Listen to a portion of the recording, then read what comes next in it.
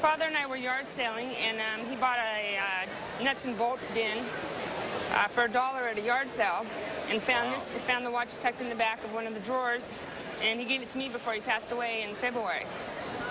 And I've always wondered since then if it was worth anything, and I thought you guys might be able to tell me. Yeah, well, thanks for bringing it in. It's a great example of an Art Deco piece.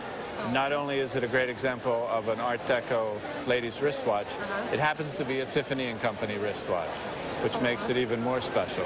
Oh. And Tiffany & Company outsourced a lot of their manufacturing to Swiss watch companies. This particular watch was manufactured by Patek Philippe, which is the premier Swiss watch manufacturer. Do you have any idea what the piece is worth? I don't know. It looks sort of antique. I thought maybe $300 or $400. We would appraise this watch at $5,000. Wow, that's incredible. It was a good yard sale that day. Yeah, it was.